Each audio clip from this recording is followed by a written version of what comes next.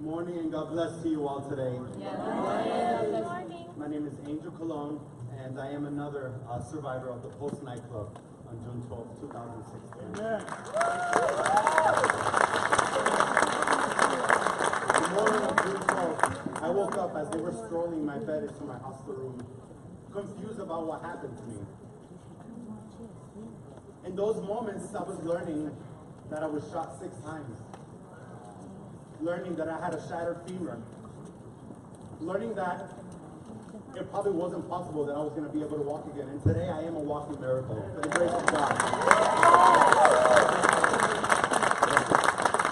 And in my recovery process, I had time to reflect on life. And I had time to really think, okay, Lord, what do you want to do with me? And I learned about forgiveness.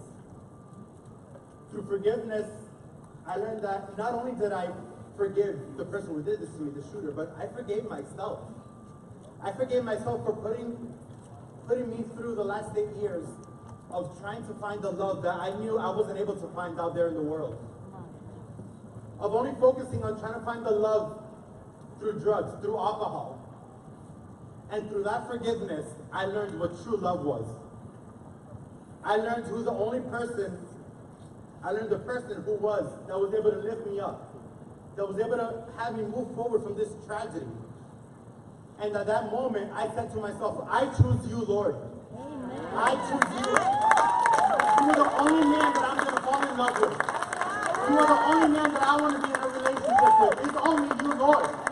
It is only you, Lord.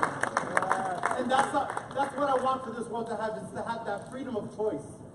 I want the world to learn that love that I felt from my Lord.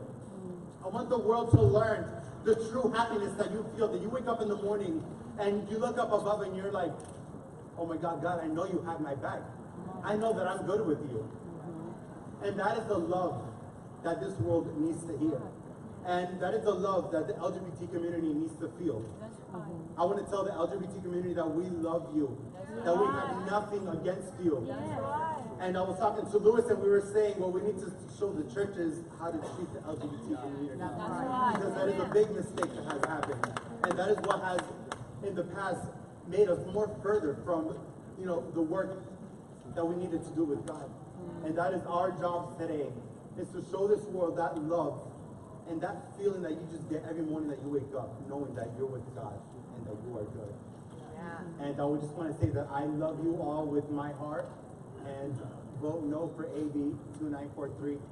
Let's have freedom for this world that we have. God bless. Amen.